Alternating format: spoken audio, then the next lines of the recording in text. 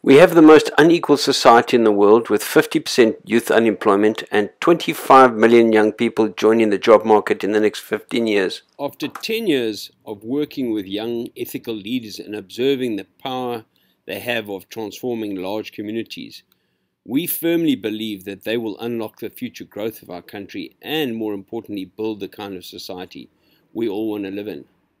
We train 12 young grade 10s and 3 educators, including the principal, in ethical values of responsible leadership. They then train the entire school. They form teams and take on projects to address the challenges facing the school.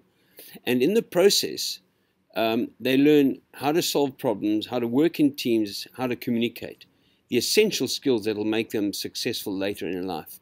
And the culture of the school shifts as the principal discovers the power of shared leadership in sustaining the impact in the school.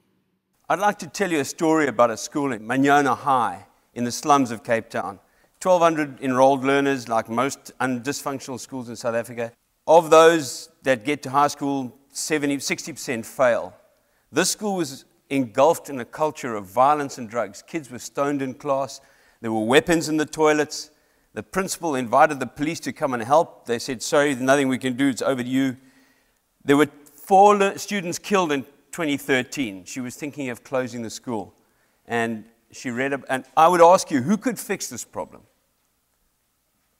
How long would it take and how much money would they need? The gang leaders went back to school, joined the groups that had been killing each other, campaigned tirelessly to eliminate violence, drove uniform compliance, started tutoring the lower grades. In 18 months, not a single incident of violence was reported in the school. The graduation rate of the seniors went up to 84%, and they won the Premier's Award for the most improved school.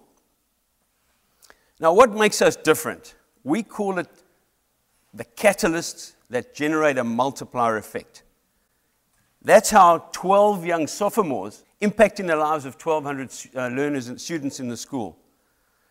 Similar programs cost 10 times as much. We have a different approach. We tell these young people that they've got greatness and leadership in them, and they're more like a can of soda where you just got to shake it up and release the cap.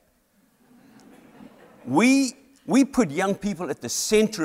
We make them the solution, not the problem to be solved. This is the team that is passionate about eliciting greatness to change the trajectory of youth in our country.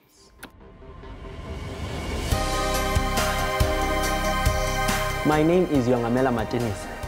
I want to be a cardiologist. My name is Mtabse Mkhojana. I want to be a social worker. My name is Akona Mbotin. I want to be an IT specialist.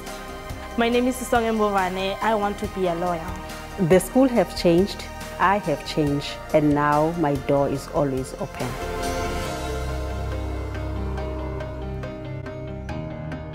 .76% of Columba graduates have successfully transitioned after school to further study or work.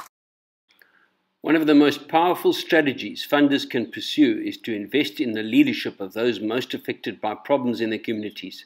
Stanford Social Innovation Review.